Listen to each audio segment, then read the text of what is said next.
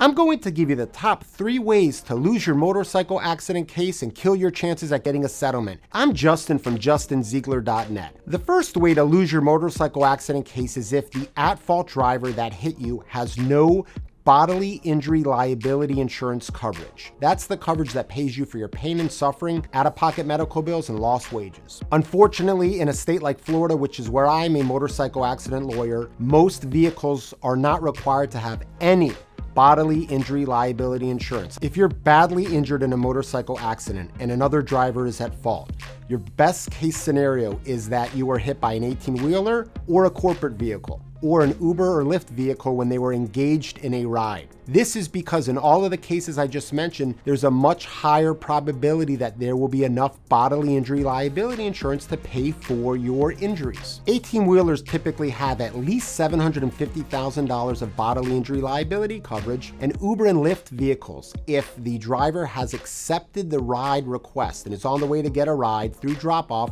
there's $1 million of liability coverage. Just because you're hit by a vehicle that's owned by a company, it doesn't mean that there's gonna be bodily injury liability coverage. I've seen some companies that only have $10,000 of bodily injury liability coverage or so. If the at-fault driver that hit you does not have enough bodily injury liability insurance to pay for your injuries, you then look for your own uninsured motorist insurance on the motorcycle. Uninsured motorist insurance, also known as UM coverage, pays you for pain and suffering and your out-of-pocket medical bills and lost wages if the other driver doesn't have enough insurance to pay for your injuries. If you don't have uninsured motorist insurance on the motorcycle that you are riding, you then look at your cars that you own to see if you had uninsured motorist insurance on those. In a state like Florida, the uninsured motorist insurance, if you have stacking coverage, will cover you for your injuries on a motorcycle, even if you owned the motorcycle and it was uninsured. If you did not own the motorcycle that you were driving and someone else is at fault, uninsured motorist, whether stacking or non-stacking, both of them will cover you for your pain and suffering, medical bills, and lost wages. And if you lived with a relative on the date of the accident and they did not own the motorcycle that you were riding when you got hurt, their uninsured motorist insurance should cover you if the at-fault driver does not have enough bodily injury liability insurance. You can find out if you have uninsured motorist insurance on your car or any vehicle by looking at the declarations page of your insurance policy, which you should easily be able to get online or on their app.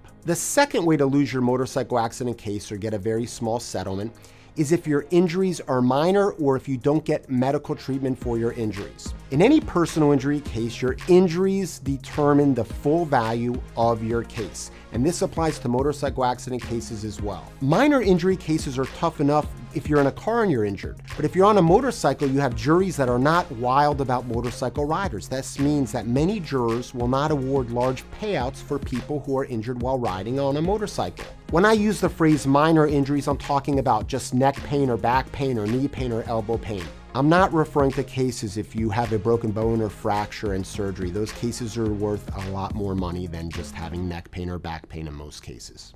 For example, I have friends who are accountants, and their view on injured motorcycle riders who are hurt, even if someone else is at fault, is that they would not award 1 penny if they were on a jury for pain and suffering. Unfortunately, a lot of jurors feel the same way about motorcycle claims as the couple friends of mine that I just mentioned do. Now, big injury or death claims have a much higher full settlement value in motorcycle accident cases.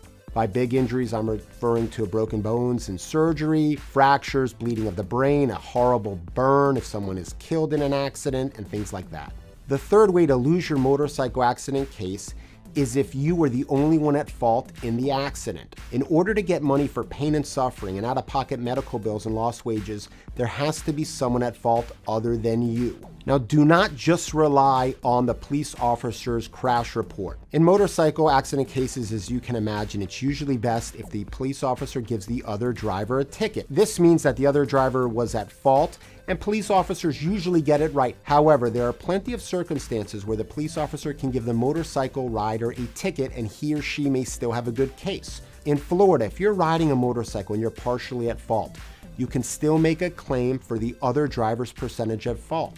For example, I represented a motorcycle rider who was heading down the street in Miami-Dade County, Florida. An 18-wheeler was coming the opposite direction and made a left-hand turn in front of the motorcycle rider. The motorcycle rider flew off the bike and ended up breaking a finger and his leg and ultimately had surgery on both of those. Now, in this case, the officer gave the ticket to the truck driver, and I determined that the truck driver was 100% at fault. However, I settled the motorcycle rider's case for $445,000, but let's assume that he was 50% at fault, if the facts were a little bit different. In this case, he'd be able to get half of the $445,000, which would be around $222,000 or so.